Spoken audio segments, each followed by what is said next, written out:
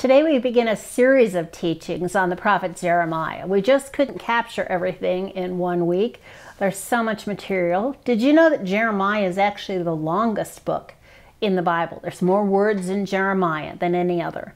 And of course, the events that take place during the life of the prophet, the things that Jeremiah speaks about, are so significant in the life of Judah, the southern kingdom. And so we're going to spend a little time. But today I thought I'd give you just sort of an introduction, a few of the highlights about Jeremiah that'll help you to place what he's saying in the times in which he's saying it. Will help you understand just why his prophecies were so significant when they were first heard and why they're significant for us today. Now, you probably are familiar with many key verses in Jeremiah. A few of my favorites are, "You will seek me and find me when you seek me with all your heart. The Lord appeared to us in the past, saying, I've loved you with an everlasting love. I've drawn you with unfailing kindness. The heart is deceitful above all things and beyond cure. Who can understand it? Or this is what the Lord says, cursed are those who trust in mortals, who depend on flesh for their strength, and whose hearts turn away from the Lord." My personal favorite, "For I know the plans I have for you, declares the Lord, plans to prosper you and not to harm you, plans to give you a hope and a future." It's a beautiful verse, and there's so many in Jeremiah that really we could preach 1,000 sermons on Jeremiah alone. I'm not going to do that, at least not today. So what was happening during the life of Jeremiah? This is really important because you cannot understand Jeremiah and his prophecies without knowing what was going on around him. And a lot was going on around him. Excuse me. The Near East was dominated by 3 powers. You had Babylonia, Assyria, and Egypt. They surrounded Judah, essentially. And these were 3 powers that had reached tremendous strength and were vying with one another for control of trade routes and of agricultural products, and Judah was right smack dab in the middle of everything. So Judah often would align itself with one or the other of the powers at one time or other. It would hedge its bets on one or the other powers overcoming and hope it picked the winner. It did not always. Certainly not during Jeremiah's time. Now, these various smaller groups, such as Judah or city-states or small countries, were very much pawns in the struggles that the trio, the big 3, Babylonia, Egypt, and Assyria, would dominate. I'm going to give you a few touch points, a few dates in the history of this geopolitical struggle that'll help you to understand a little bit about Jeremiah and why what he said was so radical. Here it goes. Hang with me. Again, a lot of dates, a lot of facts, but just get the general idea, okay? We're ready. First of all, in 622 BC, you remember Josiah ascended to the throne of Judah. Right before he did, the Assyrian Empire began to fall, leading to a bit of a power vacuum in which Judah experienced some relative peace. So the first years, especially of Josiah's reign, were relatively peaceful. Into this vacuum, though, the Neo-Babylonian Empire would start to rise, and the Egyptian Empire would start to gain strength as the Assyrians lost strength. When Assyria fell and Babylonia was starting to rise, Judah, under Josiah, it seemed somewhat removed from the world powers and had a period, as I said, of autonomous rule as a state. But it was the last period of such rule that Judah would experience. Meanwhile, Egypt was attempting to expand its influence up into Judah, and they made an alliance with Babylonia to try to force out the last remnants of Assyrian power. As they did so, they were actually defeated on the plain of Megiddo, Egypt was, where King Josiah, not Egypt. Egypt was, see, this is so confusing. Egypt was victorious. Judah and Babylonia and Assyria went down. Because King Josiah had made an alliance without inquiring of the Lord against Egypt. And when Egypt took over, they replaced the king's son, Jehoaz, who they took into captivity after several months, and put his second son as the vassal king on the throne. And Egypt plundered Judah's treasuries. Meanwhile, Jeremiah is speaking through all of this, and we'll see that more when we look next week about the kind of things he was saying while this was going on. But that's not all. In 605 BC, other changes began, other shifts in this power structure. Nebuchadnezzar, the Babylonian king, defeated the Egyptians.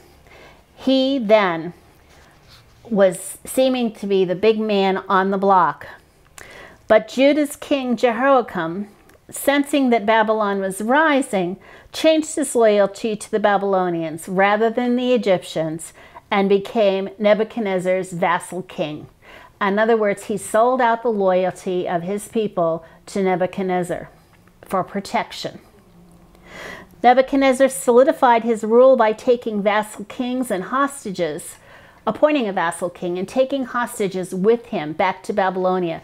And this is the deportation that we read about where Daniel and his friends were brought, the first deportation, brought into Babylonia. This was again about 605 BC. In 601, however, the Egyptians conquered the Babylonians. Can you keep this straight? And Judah's king Jehoiakim quickly switches alliance from Babylonians to the Egyptians. We've gone Assyrian, Babylonian, now Egyptian. In December of 598, Babylonia made an attack on Jerusalem, leading to Jehoiakim's death and the surrender of the city to Babylonia in March of 597. Nebuchadnezzar replaced Jehoiakim after only 3 months of reign. He deported the king and 10,000 leaders. This is the second deportation from the city. He looted the city of Jerusalem, and he placed Zedekiah, Judah's vassal king, on the throne. In other words, Zedekiah was reporting straight to Babylon. Now, Zedekiah was a weak king, and he repeated the errors of those who preceded him.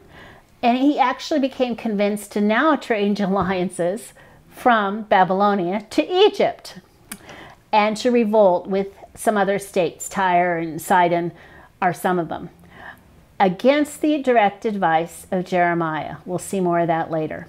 And Nebuchadnezzar came back and defeated and totally destroyed Jerusalem in 586 BC. I told you it was going to be a wild ride.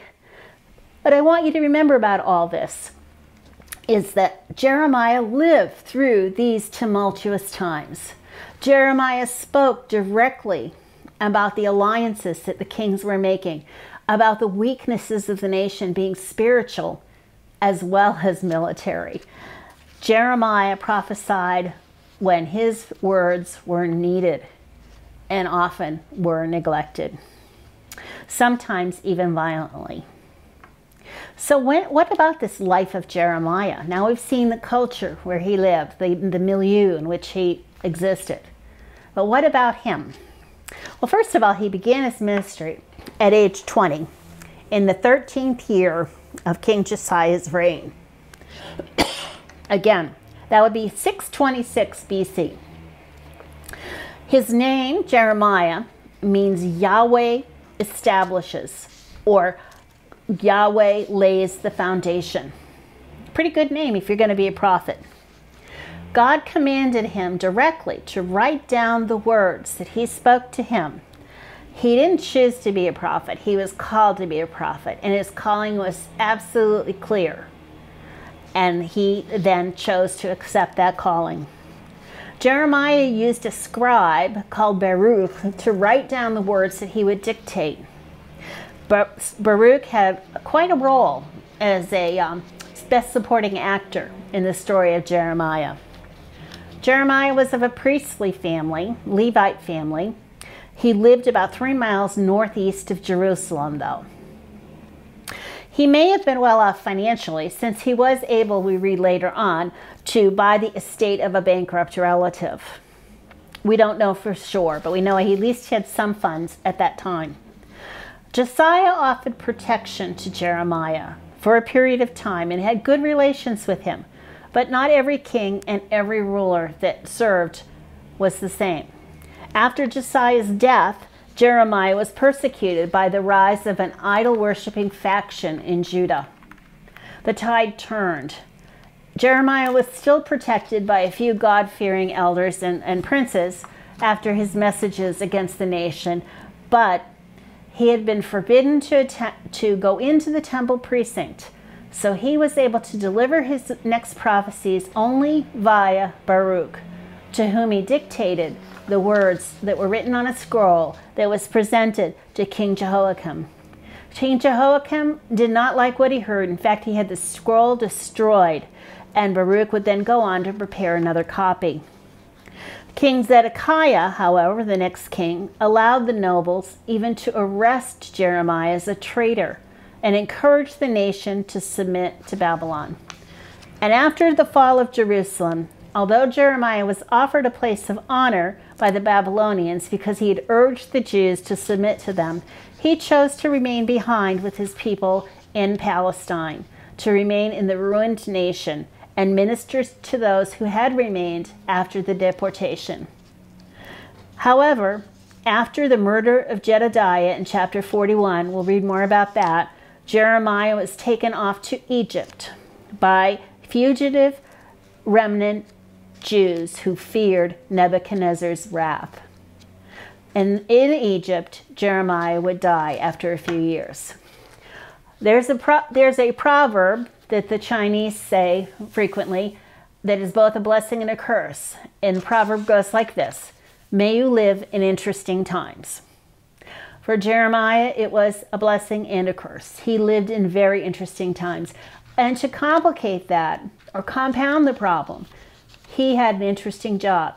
He had to bear witness to God in those times and speak boldly to princes and rulers who would not welcome his words.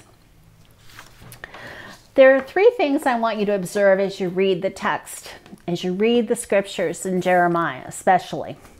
One, it's not written to be read chronologically. It's not chronologically constant, unlike some of scriptures.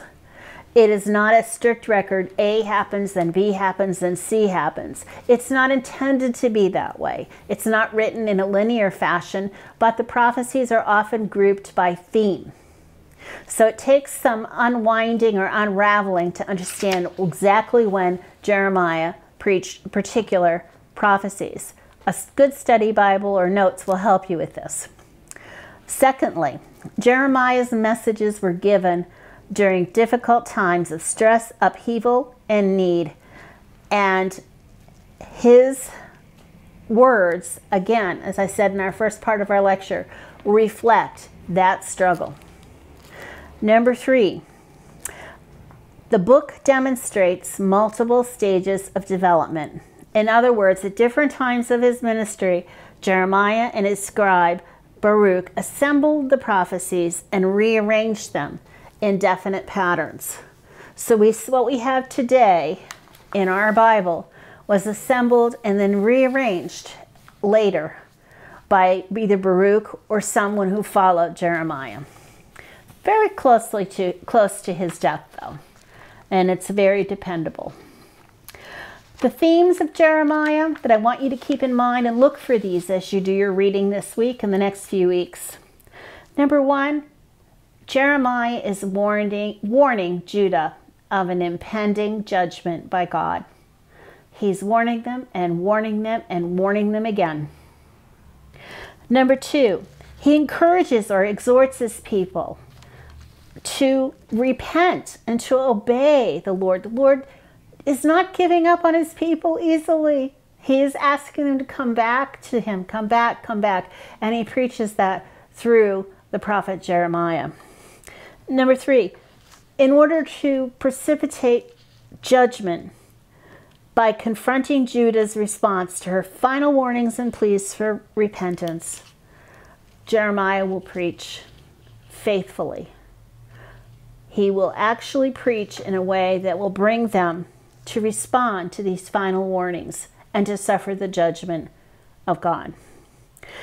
And the other theme is that Jeremiah is predicting and warning and historically recording the fall and the hope of Jerusalem, as well as surrounding nations, due to their disobedience to Yahweh's word, to the Lord's word.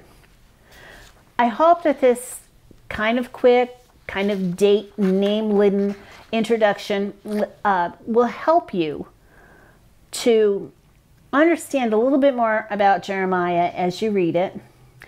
And like I said, we'll be in it for a few weeks. We'll focus a bit more on his messages and the events of his day during the times to follow.